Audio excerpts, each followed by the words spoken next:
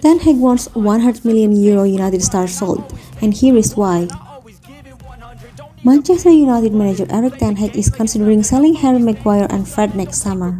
According to Jamie Jackson, The Guardian, Ten Hag views the United captain's lack of pace as an issue in the long run. He would like to add better competition for Rafael Varane. Maguire has not had the best 18 months. The 29-year-old has been heavily criticized for his below-par performances for United.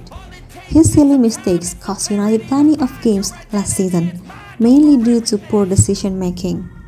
He has been replaced by Lisandro Martinez in the team, and the difference in the team's performance is staggering.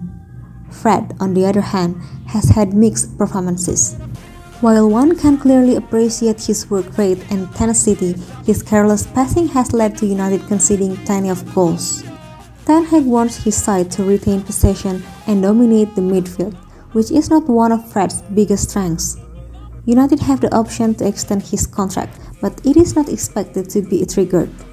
We earlier reported how Ten Hag could opt to sign another midfielder next season, with names like Jude Bellingham, Frankie de Jong, Bruno Guimaraes and Declan Rice being mentioned. Thank you for watching. Don't forget to subscribe, like and comment, and don't forget to turn on the notification.